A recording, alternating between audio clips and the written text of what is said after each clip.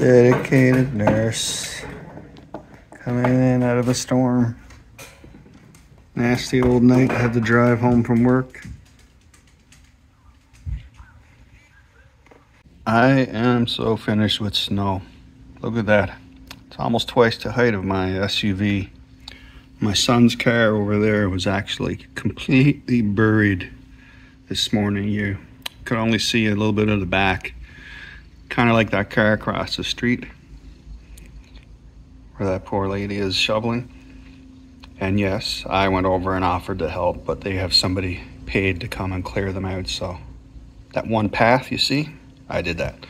And then she came out and said, oh, no, I got someone paid to come and do it. So I don't feel bad watching her now.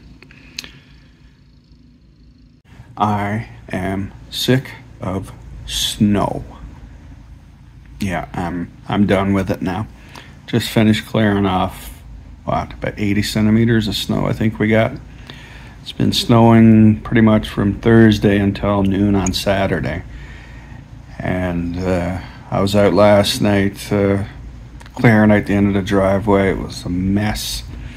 My wife was the nurse, so I had to get that cleared for her to get home and pull into, even though the roads weren't plowed. Then up again this morning at 6 o'clock or 6:15 to go out and dig through that mess again so she can get out to go to work. And had a little nap and then went out and finished off the driveway. My son's car was actually buried, totally buried. Like it was, you could see a little bit of the trunk, but everything else was totally covered.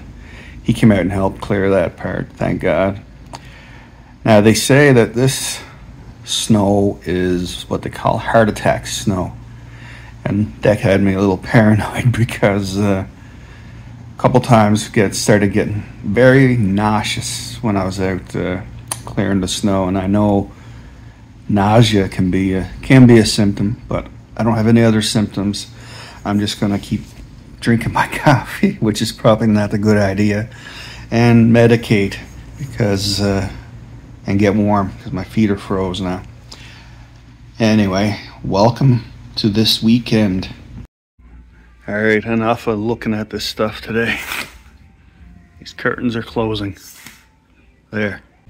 One of the things I mentioned in the past a few times is dealing with hypervigilance, where you hear noises, and a lot of times the noises, they trigger you, they agitate you, they just, like I've been pacing the house for about an hour now because of snow blowers. It sounds crazy and silly and trivial, but it's true. It's like I hear them and every muscle in my body is just clenched, and I'm just angry and agitated and enraged by it, and I can't help but going to the window, looking out, and cursing the snowblower. It's messed up. That's what it is. Like the mind, like how the mind can impact your daily life it's pretty remarkable, to say the least. Because right now, because of that hypervigilance, like my anxiety is through the roof. I can't focus on anything. I got music playing in the background. That's about the best I can do, because I can't watch a show because just, like all I hear is snowblowers. I can't read, can't write. It's frustrating, and it's a curse because maybe I'll throw on my noise canceling headphones or something. But it's a curse. It's horrible. Like I know most of you think, oh, hearing a few snowblowers, there's nothing to it. But it's not just snowblowers. It could be a car horn. It could be a kid just laughing, walking down the street. It could be neighbor's dog barking. Anything and everything that I hear, I have to check it out or investigate or wonder what it is. And there's multiple sounds that really go right through me. It's like nails on a chalkboard kind of thing, except they end up causing, I don't know what you'd almost inducing like an anxiety attack in a sense. It's I know it's hard to explain, and probably most of you probably wouldn't understand it, but I don't know. You hear nails on the board, like that's it. You hear it and you cringe, and that's it. It's done. It's over with. But just imagine hearing those nails over and over and over and over when nobody else does. You're the only one hearing them. That's the way this hypervigilance crap seems to be working. Because like my son don't notice anything, my wife doesn't notice anything, and I'm sure most of the people making noises or doing whatever are oblivious that they're triggering somebody. And that's one of the hardest aspects of PTSD, I think, to deal with, is the hypervigilance, because it just makes me restless, agitated, and just ruins my day. Little snow in my backyard. Tempted to close these curtains too. 4:20. It's a sign. Maybe I will. Actually, no, I gotta drive in an hour, so no, I won't. I'm responsible. Hey, this is me making the last video you watched. Rendering. Somebody's been naughty. Yeah, I deserve Mary Brown's after all that snow clearing today. Look at those taters. An awesome buffalo chicken. Give you an idea how much snow we had. You can see it halfway up their window on their deck. My deck is all cleared now, but I mean, just look over there.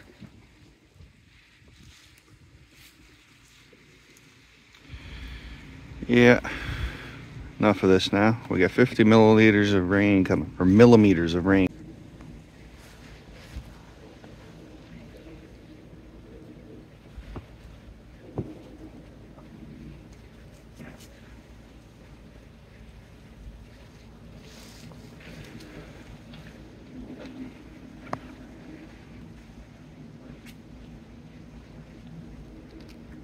It is now Monday morning. Good morning, Cowan Heights. Thank God there's no snow in my driveway to clear today, because I don't know if I would have done it.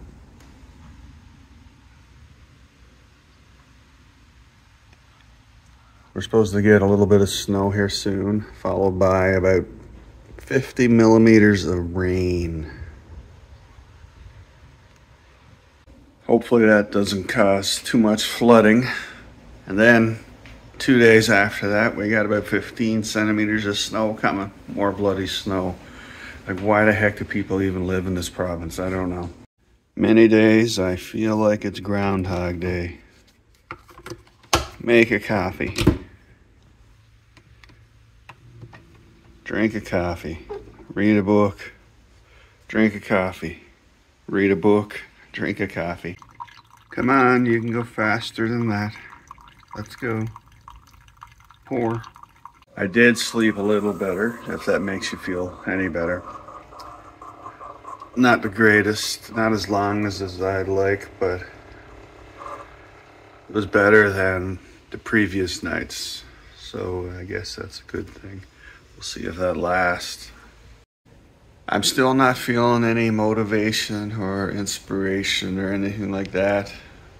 I'm sure the weather, it probably is contributing somehow. It's got to, because as soon as I changed my tire on my motorcycle, the snowstorms just started coming. So it's playing with me. It's messing with my head. And yeah, it's pissed me off. People going with the shovels now. The crowd over there may never get mail again. There's the mailbox. The road goes out there. You can see where the garbage cans, that's where the roads are. But people use that as a dumping ground for all the snow, and it blocks it off every time. I noticed that we're coming up on my 10th week of treatments, and I haven't left the house a lot in the last 2.5 months, and that's concerning. I know it is, because I'm digging myself in this little corner, and I have no interest of leaving this corner. That's the thing right now. It's like sometimes I almost embrace those storms as much as I hate them. It's like there's a psychological part of me that goes, well, I don't have to go anywhere now because it's storming out. And there's a little tiny bit of relief in that part. But I know I need to get out and get doing things, because like going on 3 months of pretty much being trapped in my house, self-imposed traps, because I can't deal with all the appointments, and I just that's it. I can't deal with them. I just I shut down, and I can't do anything until the appointment's over. And then of course there's another appointment coming that brings on the next I guess round of not wanting to go anywhere and being miserable. But I keep saying I'll get out there. Just gotta wait for that snow to finally melt and feel spring this time. Yeah, this is the worst year ever for me. I usually love and embrace winter. I'm always out hiking. I'm out with snowshoes. I go out taking videos and pictures. But haven't done any of that this winter. Nothing. None of it. And I'm feeling it, that's for sure. But hopefully now, once the weather clears up, if it ever does, maybe by June, hopefully once I get the motorcycle out for that first ride, I'm hoping that that's going to take hold and start saying, yes, freedom again. I can get out, ride my motorcycle, and just enjoy the sights, the smells, the air temperature changes, all those little things that start trickling through your system and just waking things up, and different nerves, you notice different stuff. So I'm hoping, fingers crossed, that in a few weeks I'll be back out on a motorcycle and not making these videos. Although I might still keep making these videos, but include the motorcycle rides in them. We'll see.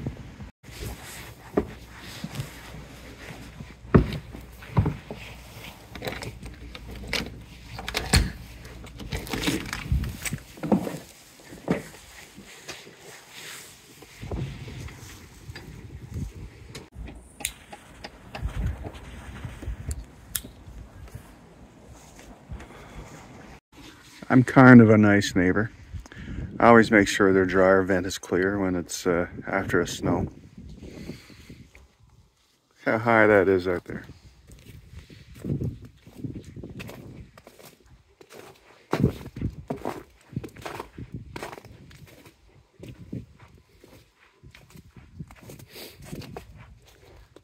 You see, it's higher than my vehicle.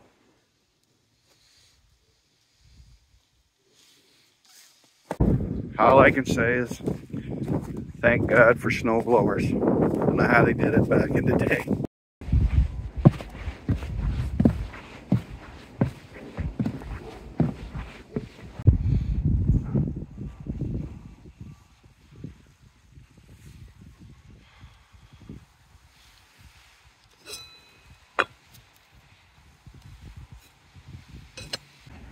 Nature sounds.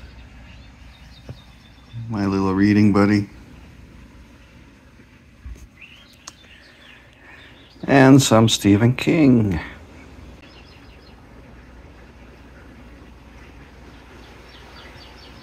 Okay, you can stop watching now. Close enough, I think. By the time I get my jacket and boots on, it'll be 4:20.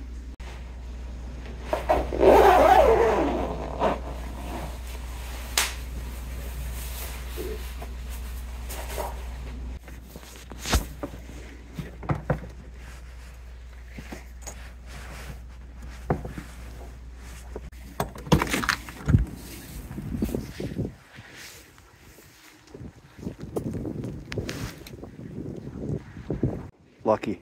thought there was another one in there.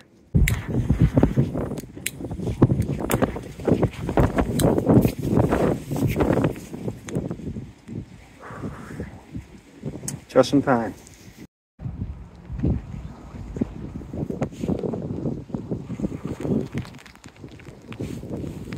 Well, the freezing rain has started.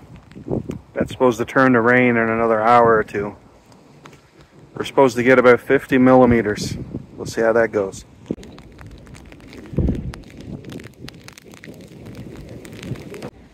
Hopefully nobody needs to get into the basement.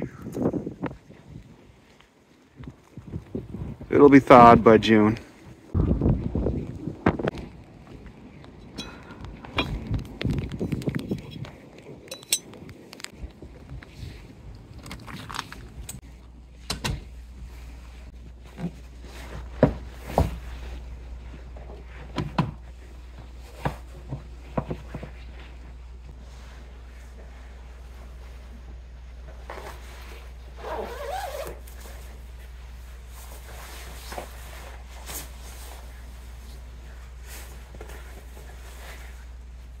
Three minutes to spare before Jeopardy.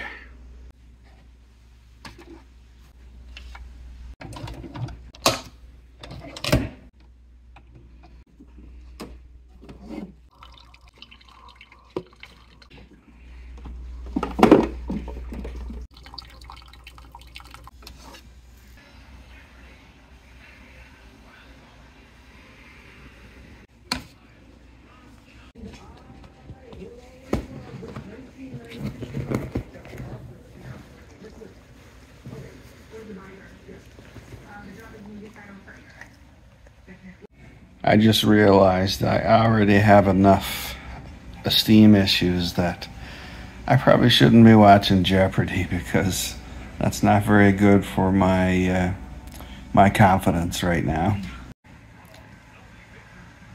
This is more my intellectual level, I think.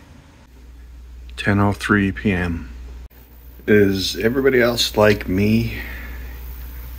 You sneak around when nobody's around and you do your binging. It's guilt, shame, disgust.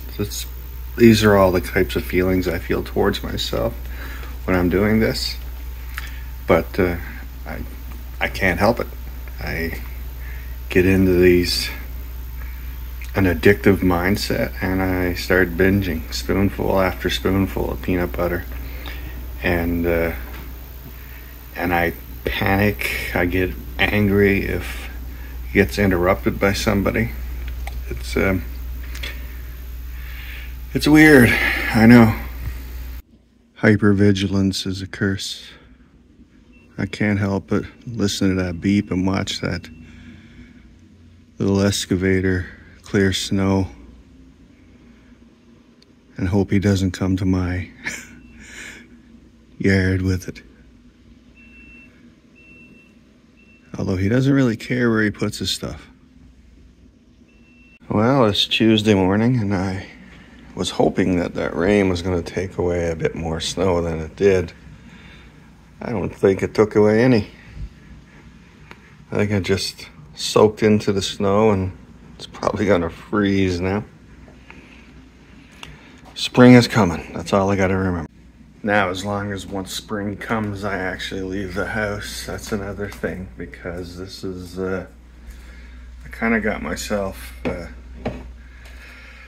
in a defensive position here in my fortress, and I don't really want to leave. I mean, I got my coffee here. Why would I want to leave, right? My wife is in the basement working out right now, so I got to steal one of her K-cups. I find the breakfast blend, it's a bit too light for me. I like it a medium strength, or a medium roast, or a dark roast. But this will work.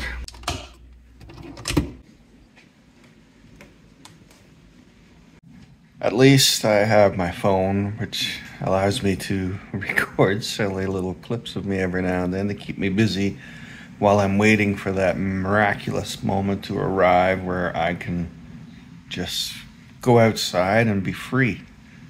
I don't know if that'll happen ever, but that's That's my goal. I just want to be free to get out and enjoy nature, go for a ride on my motorcycle, clear my head, go to a beach somewhere, just listen to the sounds of the ocean, smell the salt water, listening to the waves crash off the shore. That's not much to ask for. That's all I want. That's all I need. Yet I'm struggling getting out of the house to even do that. So you can imagine how I feel when I gotta get out of the house to go do a chore. If I don't want to go out of the house to go and enjoy nature. My psychologist, my psychiatrist, my case manager at Veterans Affairs, they're all after me to get an occupational therapist.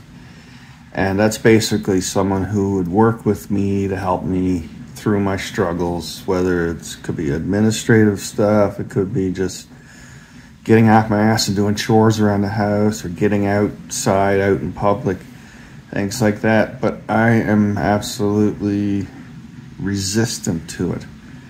I had one before and it didn't work out for me, and I kind of got that lingering in the back of my mind. But at the same time, it's like don't feel like I'm ready to get outside yet, if that makes sense. I don't want to be pulled, dragging, kicking and screaming. I want to be able to try to figure out how to sneak out and get back out in the world on my own without having to have somebody hold me by the hand and do it, if that makes sense.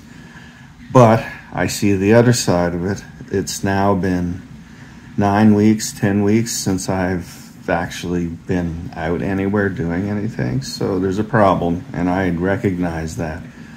And it's been ongoing probably for close to a year now, with me kind of becoming reclusive, almost like a hermit. It's like I'm building my own little fortress here, and I don't want to leave it. And it's getting harder every day to do that. So maybe I do need the occupational therapist, but I'm terrified of the occupational therapist, because the occupational therapist is going to make me do things that are going to make me kick and scream. And mentally right now, I'm drained, and I don't really know if I'm ready or capable of even approaching that or dealing with that. So we'll see. I still got a few weeks to decide on the occupational therapist. And of course, there's guilt that kicks in too from not taking advantage of the occupational therapist, because I know that if I take advantage of it, there's probably a good chance that I might be able to get out there and do things, and maybe even be a bit more of a responsible human being, like being more useful around the house, being more of a husband, being a better father. Maybe it might get me out in the community and do some volunteer work. I don't know. So I see all this stuff, but I'm terrified. That's where it gets stuck, because like I just have all these fears and expectations, anticipations. And it's a bit much. I think I am going to meditate and read some more of Holly. So while I'm doing that, I'm going to end this video, and thank you again for dragging your lives out by watching these boring clips of me working my way through my daily life, or whatever you want to call it, and getting some insight into the trials and tribulations of me. But I do appreciate you watching, and I appreciate anybody who leaves messages and any support, because it's important. And I'm glad that nobody's running away from this, because I know mental health issues tend to drive people away. It's like taboo for some people. Some people just can't handle it. I don't know, for whatever reason. But anyway, I'm here to say, screw you guys, because we need to smash that stigma. So the ones that are supportive, keep doing it. The ones that are this way, get through the stigma. You start to realize that people are people, and they're dealing with things that you may not see or notice, and it has an impact on them that you may not understand or fully comprehend. And on that note, again, thanks for watching, and I'll see you in the next video.